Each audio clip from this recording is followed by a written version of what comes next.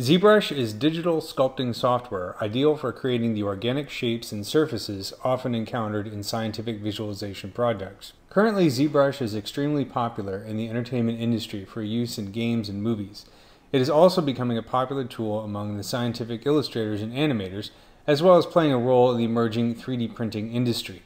I'm showing a few examples of products I created with ZBrush in my visualization work. I wanted to give you an idea of what ZBrush is good for so you can make better decisions about when to use ZBrush and what other software it can be paired with depending on what you're trying to make. So let's take a look first at an illustration. This is an image of coral which was created with ZBrush and Photoshop together.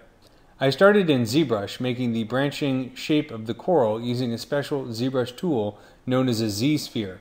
I then converted the Z-sphere into a mesh and used ZBrush's powerful instancing tools to duplicate the branches and fuse them all together. The generated mesh is shaped using the sculpting tools, detailed and colored using virtual painting tools. I then set up virtual lighting and materials and rendered an image. ZBrush generates separate image files for color, depth, shadow, and lighting. I exported all of these images from ZBrush. The next stage of the process is to bring these images into Photoshop where they can become the basis of a digital painting. Another common use for ZBrush is in animation.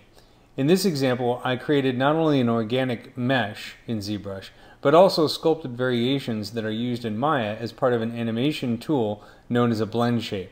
In this case, I started with a simple scene in Maya that establishes the scale of the major elements. I exported these as OBJ format 3D files and brought them into ZBrush. In ZBrush, I sculpted the detailed shapes using the files I exported from Maya as a starting point. I sculpted the macrophage and then made several duplicates. I used the sculpting tools to shape the variations using the duplicates. The duplicates are exported along with the other sculpted meshes. In Maya, the meshes are rigged, and the duplicate macrophage meshes are used to create a blend-shaped sequence deformer that makes the original macrophage appear to move around.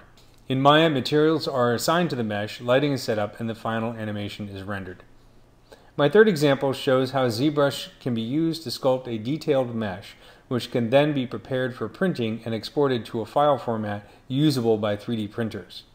This file could be uploaded to the website of a 3D printing service such as Shapeways, where it is then printed and mailed back from the printing service as a real-world 3D physical model.